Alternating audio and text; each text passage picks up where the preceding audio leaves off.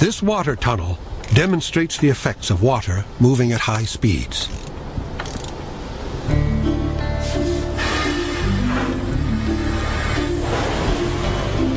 An object in the tunnel represents a hard outcrop of rock.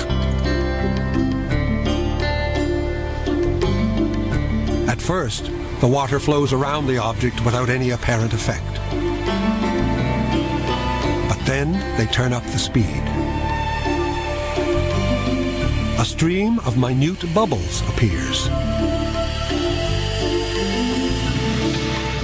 When those bubbles burst, they burst with immense force against the object.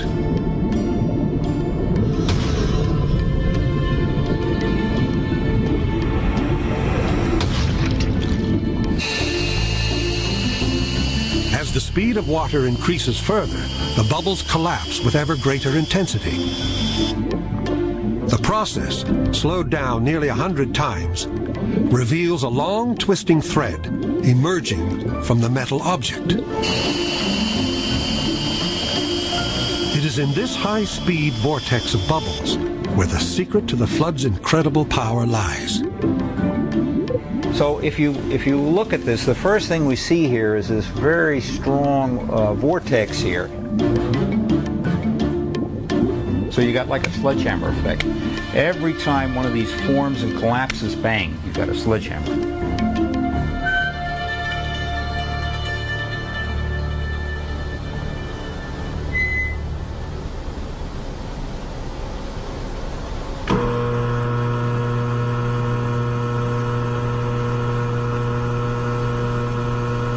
So could bubbles really gouge holes out of solid rock to resemble the potholes in the Scablands?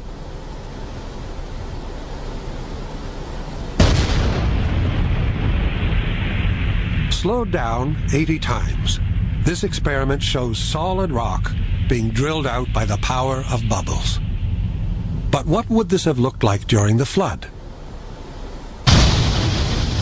As the flow of water from Lake Missoula surged through the Scablands, it would have hit some hard outcrops of rock, creating a vortex of bubbles. Within seconds, these bubbles would drill through cracks in the rock, and the turbulent currents would then scour out huge potholes.